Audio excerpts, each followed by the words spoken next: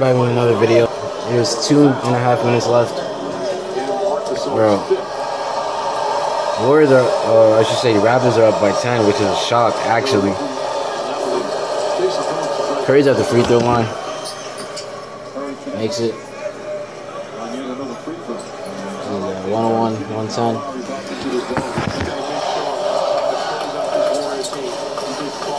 Honestly, I'm surprised, man. Now, I said in my last video that Toronto could steal game 1 considering KD's not playing. Well, I didn't think they'd be in such control. I mean, they're only up 9, but honestly, I thought it'd still be closer. Now, Kawhi's at the line now.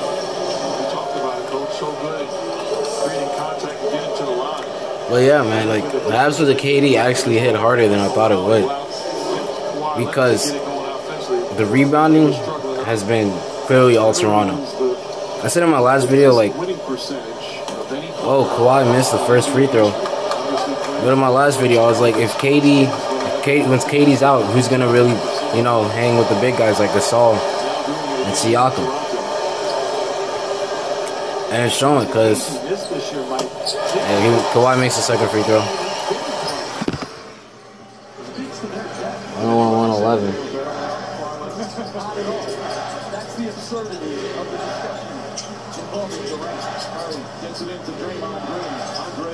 Iggy. 9 left on the shot clock. 5. Alright, 103, 111. But yeah, like, the rebounding has clearly been in Toronto's favor. Because without KD, you know, the 7-foot guy, you really have no solid rebound. You know, Boogie's still hurt. He's not at the level. He's not at, like, his prime level, you know. Lowry got the ball. Lowry shoots it, bricks it, but see, Kawhi gets the rebound. Siakam. 5 left. Van Vliet driving in. Gets fouled. Yeah, man, like, I honestly thought the Raptors could steal game 1. But considering next game is Sunday, and this crowd has been crazy, and the main thing that I think a lot of us didn't even realize was like the effect of Pascal Siakam, bro. Because in that Bucks series, well, at first at least, he wasn't cutting it. Then he started getting hot. But I honestly didn't think he was, like, with Draymond Green on him, I didn't think he was gonna go off. But oh, Iggy might be injured. Oh man. Doesn't look good either, man. That's crazy. After this game, you could really say the Raptors have a realistic chance of winning. Oh, Curry got a 3-point foul. Gasol just fouled out. So let's say Curry makes his free throws. It's 106, 113. I'm not gonna doubt it. Yeah, I'm not gonna doubt it because that's only if Curry makes all 3. It'll be 106, 113. 7 points. Golden State can do that. They really can.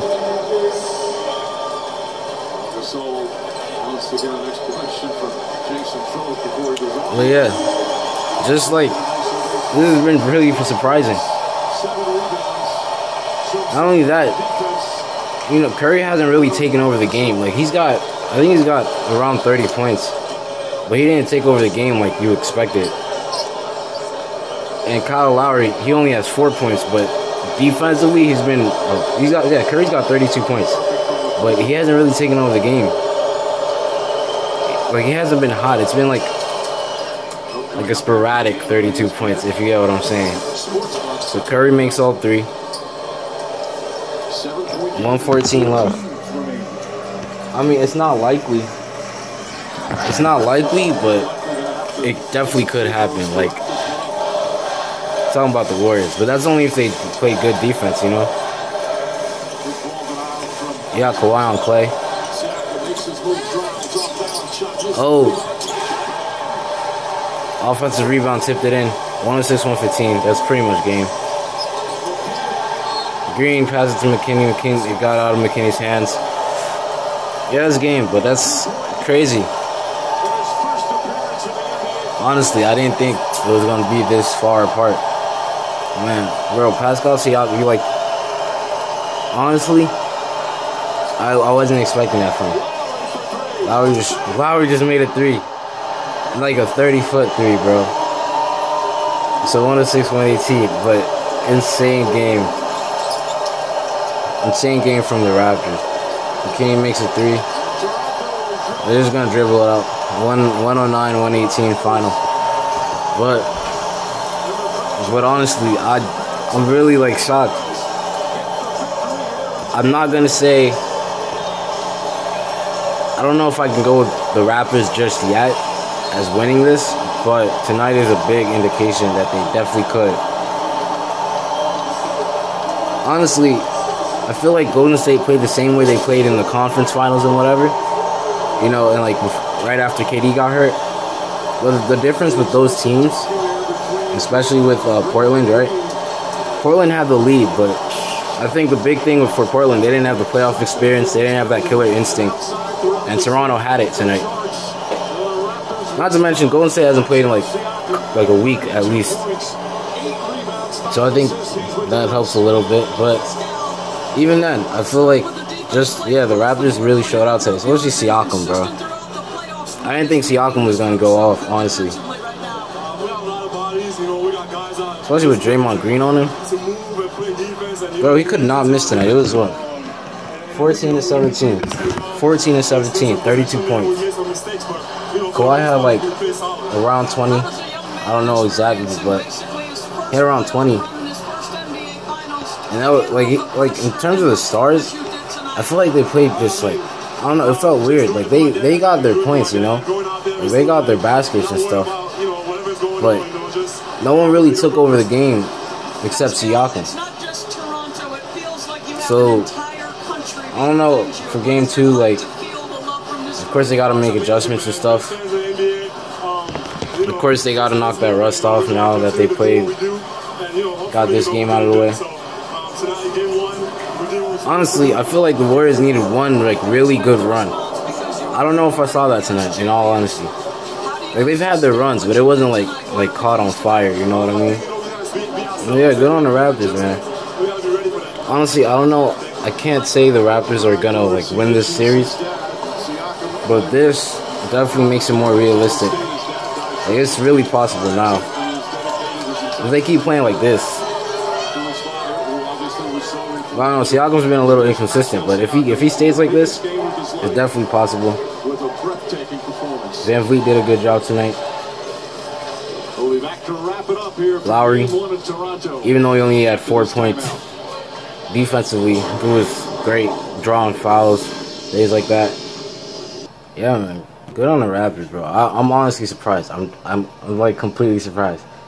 Think about like, all right. So, like I said before, conference final. I feel like the Warriors played the same way in the conference finals, except the Toronto Raptors had the killer instinct. They didn't mess around. There were times, right, it got really close. Well, then Toronto would just get the lead again, you know? Especially, like, all right, with the first half, right? Or just the first quarter. Toronto won that by, like, 4. Right? It was, like, 25-21. Now, when I first saw that, it was, like, it was expected because, you know, they got the home court and stuff. But I didn't think Toronto would keep that lead. Then, by the end of the second quarter, it's like, oh, snap. Bro, Toronto's here for real, you know? Danny Green was finally a factor. Even though Kyle Lowry didn't show up offensively, I don't think he really needed to. Siakam got in filled that in for him. Same with Marc Gasol. Marc Gasol in the first half was going off, man. Shout out to Marc Gasol. He had a great night. Lowry, even though he only had 4 points, he had 9 assists. He got the ball moving. Kawhi did his thing, and especially the bench too. Well, like specifically Fred VanVleet, man. VanVleet really showed out, bro. Because without him, You know, when he came in, Curry really declined when Van Vliet came into the game. Because Curry had like 9 points, and then all of a sudden they subbed Lowry for Van Vliet, and then Curry started getting quiet. And shout out to them. Man, I'm honestly surprised. I'm not gonna lie. I really thought. Now everyone was saying Warriors are 4. Now that's really not the case. But I'm gonna be honest. I don't see the Warriors losing this series, bro. Even though they were off tonight, they only lost by 9. And honestly, there were key moments where they could have just... Like, they need that one run. Like, if the Warriors had one good run, you know, that classic Warriors, 15 points in, like, 2 minutes type of... You know what I mean? Something of that nature. They would have automatically... I feel like they would have won. Like, just no one really caught fire. You feel me? Guys got warm, but they didn't get hot. That's what I'm trying to say. Toronto got hot, especially Siakam. I'm pretty sure Siakam made like 11 straight shots at one point. It was insane. He could not miss at all. Now looking forward for the rest of the series, I'm sure the Warriors will make some adjustments. I was surprised the Raptors, they didn't put Kawhi on Klay. They kept Kawhi on Iggy. And Iggy just got hurt, so that's how you gotta look at that too. But seeing how that affects things a lot. So now you got Iggy out of the picture. KD's not playing game 2. We'll see what happens with Cousins. If Cousins gets better, you know, if he starts feeling better and he starts getting towards that, you know, level he used to be at, now there might be a problem. Now it might be more, you know, because it was still, you know, pretty close, in all honesty. Like, it wasn't like far and away. Like the gap wasn't that big. Like, they were still pretty close, even without, you know, the rebounding that they normally would have gotten if KD was on the floor and things of that nature. But with Iggy out, the only thing I could see like replacing that sort of production, if you have Alfonso McKinney goes off, or if like Boogie, he starts getting, you know, towards that level again. But we'll see. Also, so yeah, now you got Iggy injured, so Alfonso McKinney's probably gonna have to step up. Guys like Jordan Bell, guys like Kevon Looney, he did pretty good tonight too. There was points, like his perimeter defense isn't like bad, but like especially there's a moment where it was him and Kawhi. It was like, damn, why wasn't Draymond on Kawhi at that point? You know, I think, yeah, if you have Kevon Looney on the floor, I feel like you should have Draymond on Kawhi and Kevon on whoever's playing, like Siakam or Gasol, whatever. But yeah, I think like the Raptors, the boards really helped the Raptors tonight. Now, Golden State got their fair share of offensive boards too, which really helped them, you know, score and keep up with the Raptors. But just the rebounding, like, that was a huge part of it, because Toronto got a bunch of offensive, like, you know, offensive boards too. You know, they got like second chance points. That's what it is. Not only that, the passing from Toronto tonight, I should say, really good. I honestly thought, like, when you see like the Warriors pass, like, yeah, no one's really gonna be at that level. You know, only the Spurs really come close. But looking at the offensive possessions between the two teams, bro, the Raptors, they showed out on the playmaking and the passing, man. They really did. So big ups to them. Now, after this game, I could say Warriors in 7. We really got to see what happens. Now that Iggy's out, you could realistically say Raptors in 6. You could realistically say that, because it depends on KD. And even if KD comes back, he's not going to be 100%. That's a fact. KD's going to be at like 75, 85% most. You know what I mean? If KD, only if he comes back. With the Warriors, like, I got the Warriors, like, stat. But, you know, Kawhi and KD, on a less than 100% KD, I think Kawhi wins that any day of the week, you know? Every day of the week. But yeah, man, good game from Toronto tonight. The home court was really good, man. even though Drake, clearly the NBA toned down Drake. Because, like, I could see him, he was just there. He was like, yo, I'm controlling my urges, you feel me? Like, he got up at points, but it's not like, it wasn't what Drake was used to doing, you know? He just got up and it's like, it was a little awkward, man. But, you know, the rest of the arena, like, filled in for him greatly. I think, yeah, that home court advantage helped a lot. I was a little surprised, though. I didn't know how the home court works. I guess it switches, it alternates every year or something. I don't know. Because I honestly thought it would be, like, you know, first seed, if, like, the Warriors were the number 1 seed. So, Toronto, the 2nd seed, why are they getting home court? But, I don't know. Someone fill me on that. I'll search it up. I'll research it.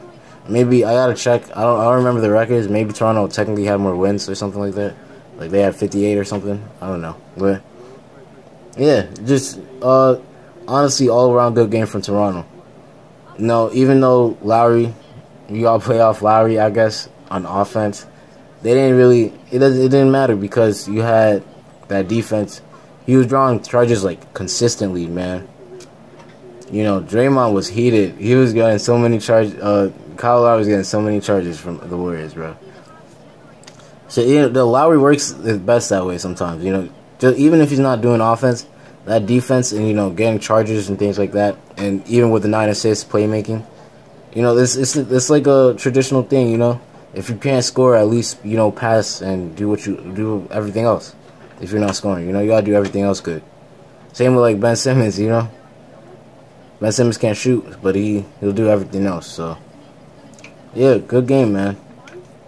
Right now, I don't know. I don't know if I should get bold with it. I don't know.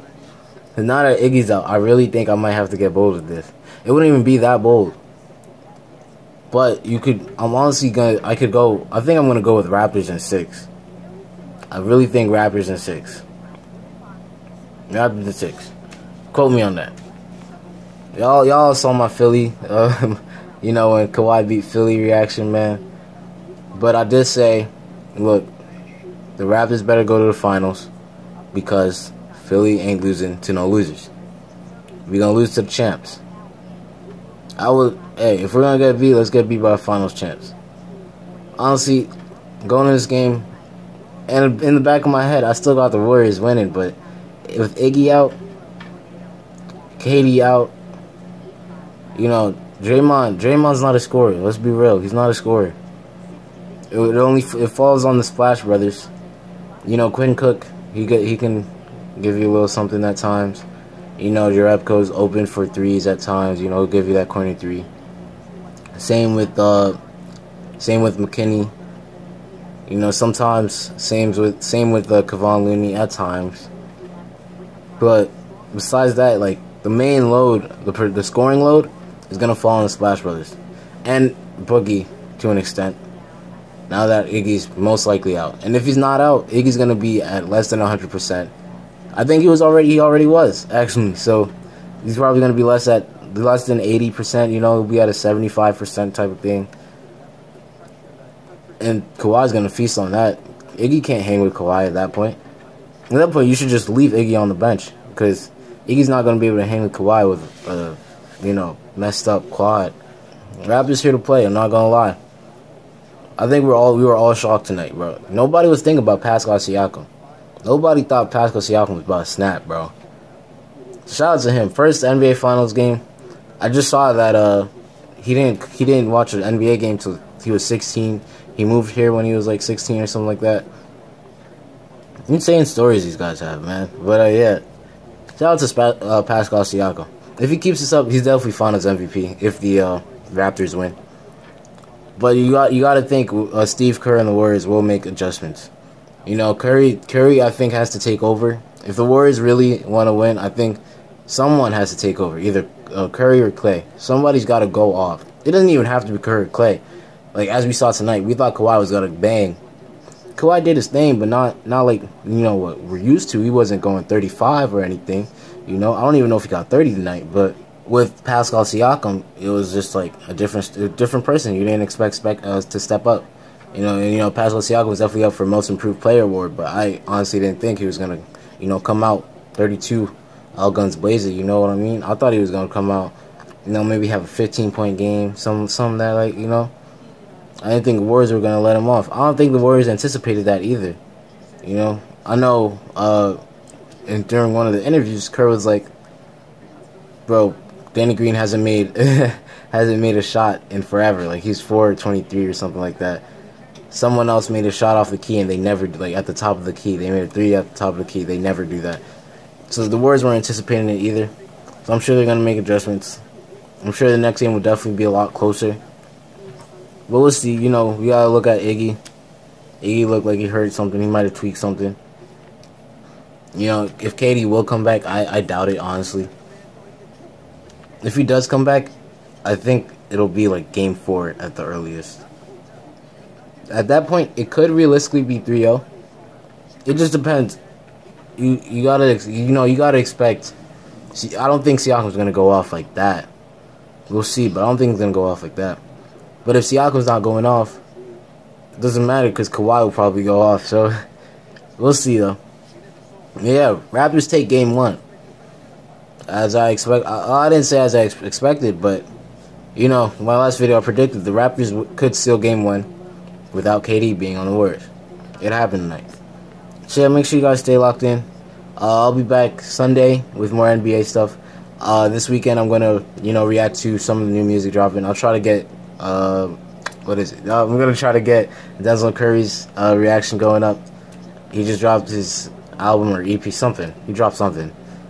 I might react to. So I know there's a bunch of singles dropping out too, so I might react to one of those. Yeah, I'm also gonna try to do some anime stuff, just because my banner says AMV. I don't make AMVs anymore. I don't even know what I was thinking when I wrote that, but yeah, I'm gonna try to do some anime stuff. I haven't been watching anime recently, but I'm trying to get back into it.